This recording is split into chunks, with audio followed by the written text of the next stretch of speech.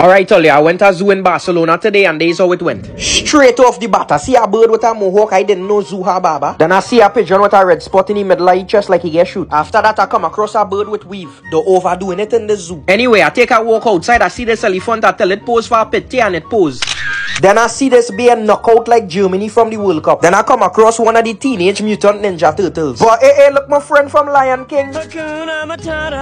Anyway, all good vibes done. This gorilla had more attitude than my gal on she periods. I turned my back for 2 seconds and this monkey tried to attack me. I come across this pelican practicing how to fly. I think he planning an escape. This orangutan was sad, was probably listening to Billie Eilish. Then I come across a giraffe. You know what? I go lead her right. After that, I see King Julian hugging up his tail like he lonely. Then I see 2 lioness getting along together and the big boss was saying, "Don't relaxing." I tell my girl 2 better than 1 of them. Then I see a camel toe outside breezing and that was it for the zoo. The end.